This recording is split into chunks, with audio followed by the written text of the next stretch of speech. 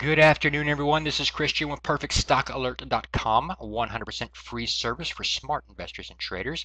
Today is Tuesday, November the 9th, 2010, and like we do every night, it's time to look at the markets, so check it out. Okay, we got a lot of stuff to cover here today. We got a lot of different charts we're going to be going over, and I got to start off with some basic news.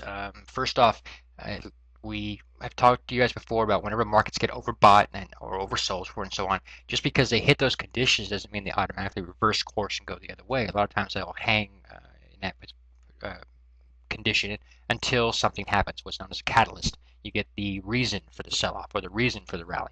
And what you have this time around, we got a lot of news out, and that was, in fact, a catalyst to move to the downside today. And I believe that same news is important to pay attention to. If you follow us on Facebook, we post that news whenever it shows up. That's actually the catalyst for today, and as well as the overall trend we're seeing develop here.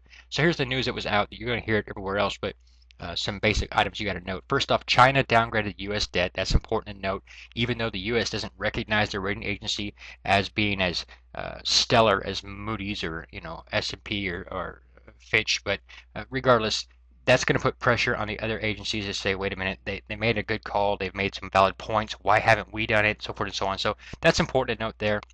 It's also important to note the missile or what appears to be a missile that was fired off of the about 35 miles off the coast of California. You need to pay attention to that because if the U.S. says it wasn't theirs, then it was somebody else's, and that's important because it was really close to home. Basically, the currency war could turn into more than just a currency war. It could turn into a war. So that's, again, another catalyst to the downside. And last but not least, if you watched our video yesterday, you know about the fundamentals that we're watching here in the markets for Europe, so forth and so on. That news hit big time today, even though we had some people that didn't like our fundamental analysis. The truth is proven again. Okay, we just saw the news come out today and backed up everything we said. So the main point I'm trying to draw out here is that catalysts are now in play. Expect them to grow, and the markets will not find any bullish catalyst to the upside, but in fact, bears will find plenty to the downside. So if you're a bull in this market and it's overextended and you don't have any reason to see it go higher, there's no catalyst behind you, you're a sitting duck. Okay, so another thing to point out, we've talked about this before, and we'll talk about it again. We're looking right now at the VIX. We're going to go over a lot of charts today, so catch up. All right, you've got the VIX here, and we've been talking about this rally in the market from back in September. Okay, now this is the VIX. Whenever you're analyzing the markets, you can double check it against the VIX. The VIX runs the opposite of the overall market, so if you see a bullish sign in the VIX, you should see bearish signs in the overall markets, and vice versa. Here you've got the VIX showing a bearish divergence. I'm sorry, a bullish divergence, where you've got price activity trending lower, but slow stocks, low points here, here, and here, they're trending higher. All right. They're doing this because they're telling you it's getting more and more bullish on the VIX, which would be more and more bearish on the overall market. You will also notice, like I pointed out before, this happened back in September. The entire rally that you've seen through the entire thing of September is not confirmed by the VIX. It's telling you that it's bogus. We've always said the same thing. Go back and watch many videos you like that we've done. We've always maintained the same exact formula and told you the same thing every single time. Whenever you're wondering, is your analysis proper on the overall markets, double check it against the VIX. If it doesn't line up, it's false. So whenever your market's showing a big rally and this is showing a bullish divergence being bearish for the overall market, you would actually say, wait a minute, that's a false rally. All right. Again, just because this is happening doesn't mean you just jump in. You want to wait for a particular signal, and that particular signal would be right there today. Okay. Nice bullish, for this particular chart, bullish reversal signal to the upside for the VIX. That's major bad news for the overall markets. So again, it's confirming the same things we've been showing you again and again and again. Okay, so there is our updated little blue arrow there on the VIX. Okay, now let's look at the markets. Okay, let's start off looking at Canada. A bearish engulfing signal right here. You gapped up for the day and then sold off all day, taking back any possible gains of the previous day. Very bearish signal. It's a two-day combination candle. That's a very bad signal. Again, note the high points here, the slow stotch, and here, trending lower. While at the same time, price activity, all right, is trending higher. This means you have a bearish divergence. It doesn't tell you to look for more moves to the upside. It says look for all this to be erased, which you should look for that anyway because your RSI is extremely overbought above the 70 line. during this time period, so this would be bogus anyway. Also, you had a nice volume behind the sell-off today, so all the signs are the same, telling you you're peaking. That makes sense. Okay, quick look here at the NASDAQ. We got a little bit of volume today on the sell side. Not a lot there. It can always increase, but that's not a ton. Main thing to point out here is note the candlestick formation. The size of this one, and the next one, very small compared to today. It means volatility is increasing. Okay, whenever they're very small like that, and then they just get really large, volatility is increasing. You'll also notice you filled part of the gap that's here, right, between this closing price, this candlestick's closing price, and the following open or the following low point. You've filled part of that, but not all of it. It's got to pull back lower just to fill this one gap. And again, I think you've got like 10 in play right here. So that's a lot of gaps below you, nothing above you. If you don't know anything about gaps, go back and watch Thursday's market analysis video from last week. That's important. I think it's titled "Am I Wrong?" or something like that. That'll show you some really good information regarding a run like this when you've got lots of gaps in it. This would just be confirming that VIX, basically telling you that this rally here is false. Whenever you see all those little gaps in it and you compare it to the VIX, you can see you're getting the same report no matter where you look, is that this rally here is false and it's going to fail. Okay, quick look here at the FTSE London Financial Times Index. This is the chart I watch whenever I'm focused on what's going on there over there in Europe. You can use other charts. This is the one I prefer to use.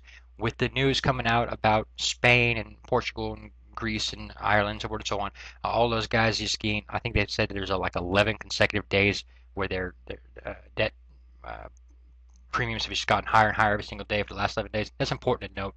You're fixing to topple over there. That's going to drive this guy down substantially. And just like you had last time before the flash crash, when Europe fell, so did the rest of the world. So that's really why you got to be watching that catalyst over there. It's very important, and it is in play. It's being brought up on the news. It's being played all over the place from Bloomberg, et cetera, et cetera. So that's going to be what people are hearing. They're going to start responding to that, okay? And it's important to note. Also, you go back to the middle of September and see a very large bearish divergence formation from the high points here, lower highs, okay? And these guys are just trending down at the same time. You're trending up here. That means price activity is lying to you. You want to pay attention to the momentum, which is actually driving the prices higher. They're faltering, and that's important because they're going to end up doing this number, and this is going to follow it, okay? Today's candlestick formation is clearly defined as a shooting star formation, so you can go ahead and stick a fork in that one as well. Good little place to add. It's not all that much different from where I entered it last time back here, but it's a little bit. So we can go ahead and dollar cost average that. Makes sense to me. Okay, quick look here at the Dow Jones Industrial Average. She was down about 100 points intraday, then bounced back up a little bit. She only closed down about 60 points. Here's the thing that's going on right now. A lot of people are mistaking this for the breakout, a bullish situation that we talked about in Thursday's video of last week. It's drawing a lot of people to believe that higher highs mean bullish situation. That's not true. What you just pull back right here, people are thinking it's going to pull back a little bit and then shoot like this. Here's the problem with that theory. If that were the case, you'd be ignoring the RSI, which once it hits above the 70 lines, it's extremely overbought. That's what it's telling you on a short-term picture. So when you got this condition right now, like you had back here, whenever you got that jump to the upside, you bumped way up into the overbought condition of the RSI 70 line. So when you move to the upside again, there would only put you back in that same condition. So that's actually not a buying opportunity. You don't want to be a buyer of this market, as I've said I don't know how many different ways, but you could definitely see a clearly defined pattern telling you the same thing over and over and over again. Don't be a buyer of this market. It's not safe. Okay, quick little note here. We crossed 3,400 subscribers on our YouTube channel. Thank you very much for that support, you guys. I appreciate that. It helps us stay free, and that's really cool. We appreciate that. All right, let's look at the website real quick. Okay, here we are at the perfectstockalert.com website, 100% free. All we ask in return, please refer a friend. A bunch of videos in here. I'll be adding new videos in here as well. These videos are covering different technical analysis processes that you might use. Like I was do different ones every single night. I'll cover like comparing the VIX against the overall market, or the slow stocks, or the RSI, whatnot. The lessons are all in here, so you can learn this stuff for yourself. Nightly market analysis videos, you can click on that and watch every single video we do every single night for each individual night, search for them and whatnot. And you can also find the charts that I look at with my annotations on them. They're right there. Research, all kinds of good stuff there, US futures, etc., etc. Pretty good stuff. MPT rating, this is where we tell you what we expect for the market the next day. If you're a day trader, or if you're just wondering what we think the market's going to do the following day, check that out. It's pretty good. It analyzes the different pressures in the market to determine what they're leading the market to do the following day. So it's important to know. And in our traders forum, very cool little feature there. Lots of smart investors and traders in there posting different theories, ideas, so forth and so on. Everybody's got one basic rule we live by there. It's be logical. I mean, back up your argument, whether it's a bullish or bearish position you're taking. Just have a reason for it. You know, don't just randomly throw out junk, but actually come up with some reason behind your process there. That's all that matters. Okay. Let's see, nightly scans right there. All right, you can go through and check out nightly scans. There, you can find them based on whatever criteria you like, including candlestick formations or fundamentals or whatever. And then swing trading course right here is a pretty cool little feature for you as well. And at the very bottom, if you've heard us talk about Facebook and all that stuff, when we post news articles or different things like that, you can click right here and follow us on Facebook, MySpace, Twitter, YouTube, which, okay? God bless. Take care. Have a quick look at our disclaimer, and I'll let you go for the night. The disclaimer, read it and weep. Okay, I'd like to seriously thank everybody for their support of this free service. We couldn't do it without you. It's quite cool. Someone brought to my attention last weekend that we are one of the most watched videos every single night for our particular topic. So that's pretty cool. Thank you very much for that support, guys, and I'll see you all in the next one.